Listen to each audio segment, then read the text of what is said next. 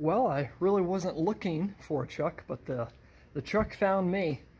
Here's my new to me 1967 Ford F250 with an inline 6. I believe it's a 300 cubic inch legendary engine with a 4-speed manual on the floor. I am thrilled. Come take a look.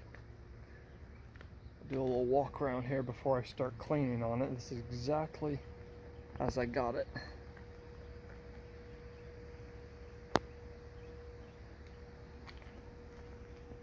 Ooh, yeah, it's gonna clean up nice. Tires are actually nice. They're not dry rotted. They're kind of new. Surprising.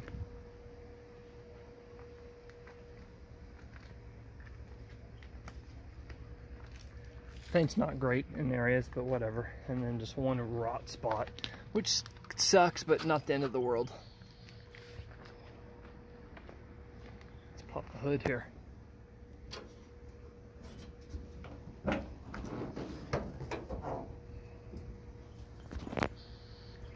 Inline 6, dead battery, all mechanical pretty much, which is the way it should be. Look how much room I can stand in here. Can literally stand in this freaking engine bay. It's amazing.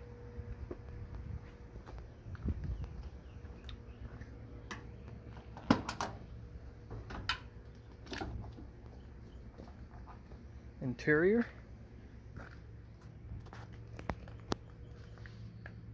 Seat's in nice shape, just dirty. Everything's dirty, but nothing that can't be cleaned. Dash is in nice shape. I'm absolutely loving this thing. I've literally not even touched it since I just got it back. Oh, and the best part, 79,000 original miles. That is awesome.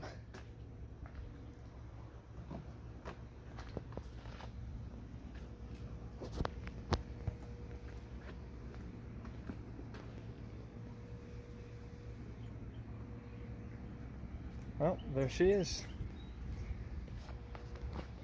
Let's get to work. Well, it's Sunday morning and I've been out here since 6 a.m. already working on this truck. I've already taken the old starter out because I realized it definitely needed to be replaced after checking it off the truck. It's dead. So I got a new one, or remanufactured, and 2 new brake cables for the battery. And have the old battery on a tender right now, even though it's pretty much shot. I'm just doing it cuz. So let's hook this starter up and see if it'll turn over.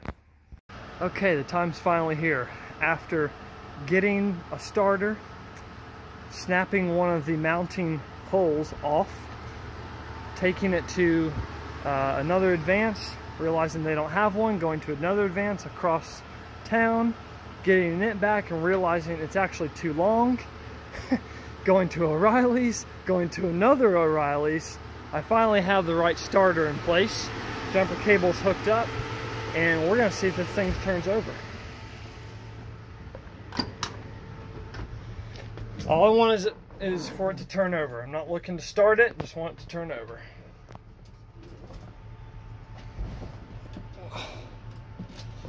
Put it in neutral. Let's see.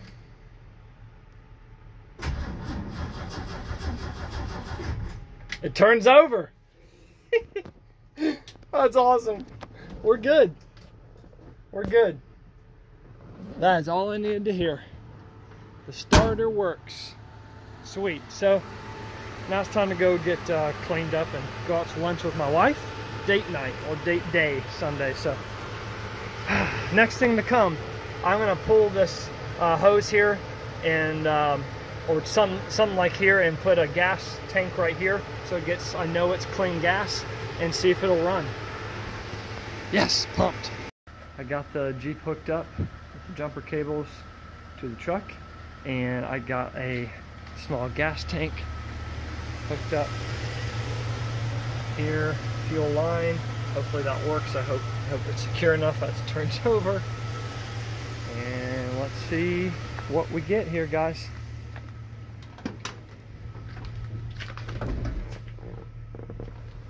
Oh man, I'm nervous.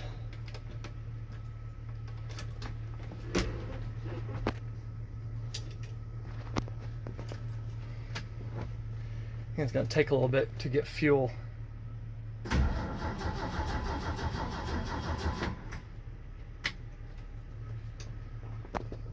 gonna pull the choke to halfway.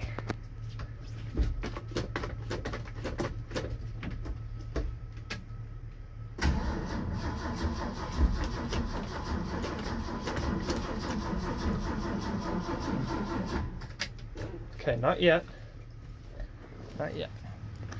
Let's give it some time. Let's see what she got.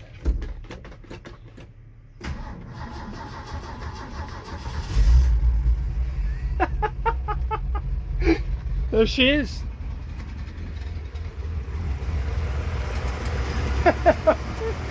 Guys, we got a running engine. We got a good truck. Yes!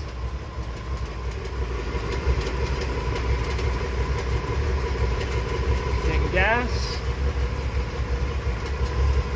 Oh my gosh, I'm thrilled. That is awesome.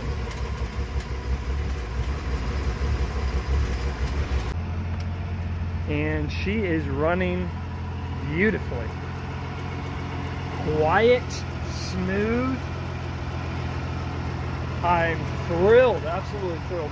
I'd had the choke on earlier and I did not take it off, so I took it off and it's running perfect.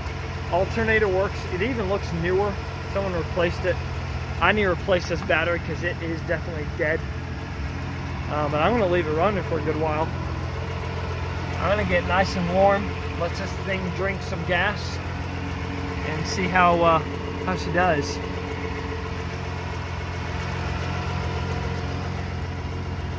What a success. I am so freaking thrilled. This thing is awesome. See how it sounds back here. It does sound like it has a little bit of a miss, actually.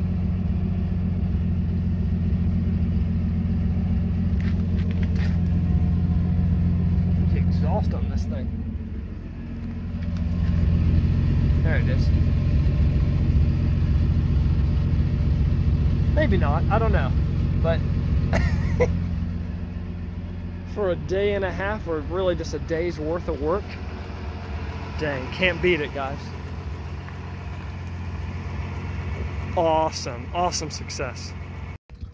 It's a Monday after work and I'm back here working on the F250, and I am draining the old gas out of the gas tank, and I just hooked up the old line and it's flowing pretty well now. What I did to get it flowing is I use this Master Blaster thing I have here that works really well. And I put it down in here, put my kind of finger around here so it has a nice seal, and then turn it on for, you know, I don't know, 10-15 seconds, build up the pressure, and it's been flowing ever since. So I've been doing that here and there. So I'm gonna keep letting this flow out, and then I'll probably just go ahead and put some new gas in the thing. So here's the old gas, and look at all that sediment in the bottom. I don't exactly know what that is. It almost looks kind of white, which is weird. But yeah, there's old gas. Got about 5.5 gallons of new stuff. We'll put a little bit in there and still flush it out a bit more, and then take it from there. I just got done doing the spark plugs on my F250 here, and here's the old ones. They actually look really decent. If anything, to me they almost look a little lean. That's a carburetor thing, but I'll keep an eye on it. These are Autolite 46s, and I opted to get the 45s. That's the research I did. That's what was a good option for them. And I just did an oil change as well. The old filter was the worst thing I've ever tried to get out of a car. Yeah, that's accurate. I legit could not get it no matter what I freaking did. Even I used an old trick, a ratchet strap around it, and started to crush it and use that as a handle, and it was moving slightly, but it never could go until I finally hit it the other way, and it started to work. Oh, we're getting some smoke. We're getting some smoke. Where is that coming from? It's the first time I've noticed that. I'll have to look into that a little bit. Might be some oil blow by, I don't know. Anyways, here she is running.